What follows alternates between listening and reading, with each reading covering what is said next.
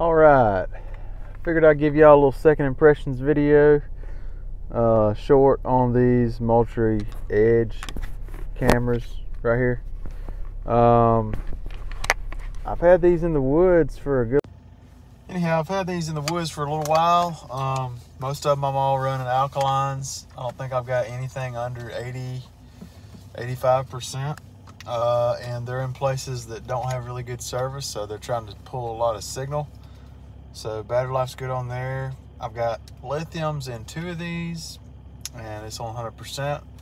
It is sending all the pictures, no transmission issues.